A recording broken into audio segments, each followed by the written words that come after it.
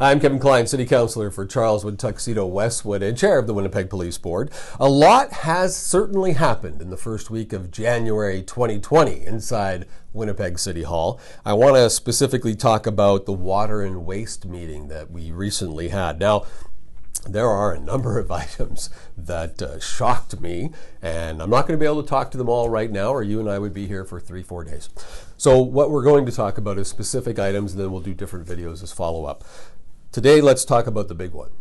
The department has requested a rate increase for the next 4 years.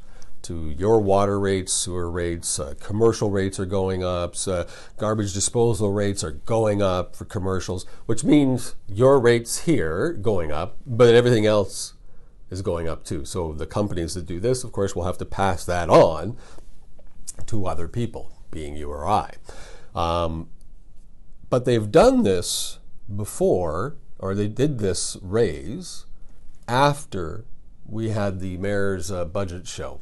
The shock and awe, where we were going to have to cut all of these expenses because the mayor said, I have agreed not to raise taxes any more than 2.3%, and I'm sticking to it. Now, if I raise the water rates and all the commercial rates, and I raise your frontage fee, and I increase the park or the amount of fines we're collecting and such, that's not a tax. I only said I was going to keep the property tax low. I don't appreciate this style of politics. The fact of the matter is, if we continue to siphon, take dividends from water and waste, and we put that money into a general revenue account, and we're not using it for what it's supposed to be, then be open and transparent with me, because that's what we're supposed to be, open and transparent, and just tell me you don't know how to manage financials and we need to raise property taxes because of the problem that we're in today. And don't tell me we never raised taxes for years, because we've raised them for almost the last 10 years now. So I'm tired of hearing that game. But keep saying it, right? Let's just keep saying that, because if we say it often enough, hopefully somebody will believe it. We like to blame things on everybody else.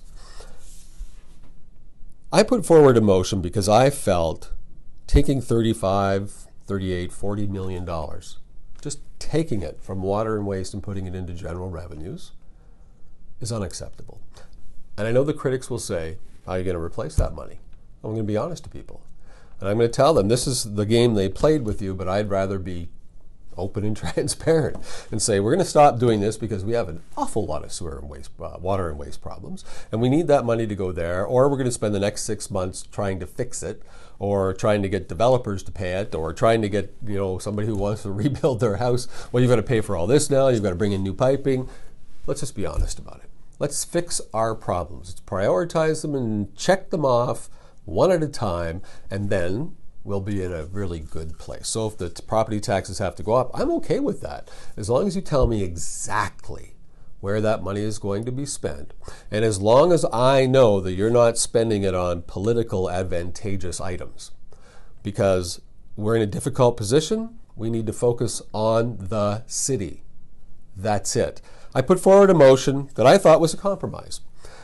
We take 11% of dividends from the water and waste. And Councillor Gillingham and the mayor often brag about that. Well, we've already reduced it by 1%. Yeah, that's true. But you base it on the target, right? So if we sell less water, you're still taking more. So isn't that more? Anyways, I don't want to get into that part of it. This is my point for putting the motion forward. The motion is quite simple. If you intend on raising the rates of residents for water, waste, sewage fees, you have to reduce the amount that you take from dividends by 2%, period. Maybe you wouldn't have to raise the rates. And if you, I'm sorry about that, and if you want to raise rates, but that includes cutting services that taxpayers pay for, and it's part of our core services, you have to reduce what you take from the dividend by 2%. I thought that motion would force us to find a better way to budget. That motion would allow us to take the time and really do a drill down into each of these departments and ask why. How'd the motion go? Do I even have to tell you? It did not go through. So the vote on the rates was a stalemate, tied. Councillor Schreier and I were together by saying no. there's not enough here to say why. You keep saying the lake, but you're not putting any money to the lake, which we're going to talk about. You're just using these as excuses. So now we'll go to EPC. That means if the mayor wants you to have rates, wants to continue taking money from the dividend, you're going to have to pay them. Because once it gets to EPC, it wins in council.